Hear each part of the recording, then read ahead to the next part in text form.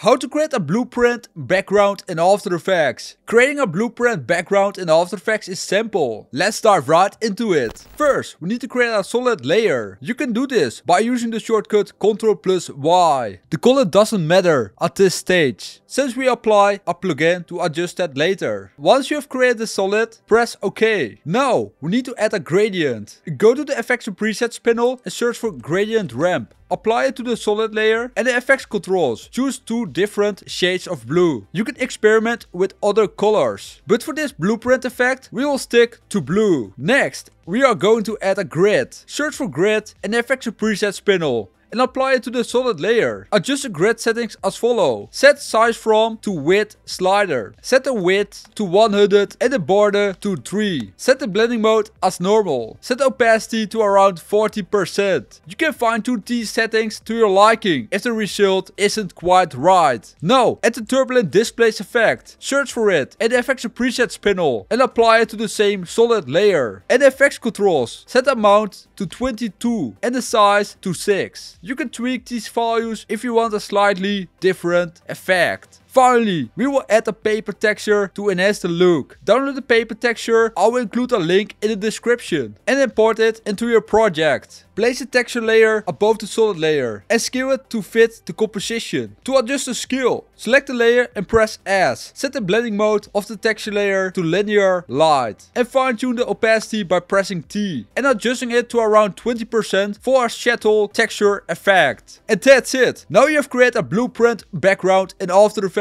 You can play around with different settings and textures to personalize the effect further. This is all what you need to know. Thanks for watching this video. Subscribe if you want more tutorials like this.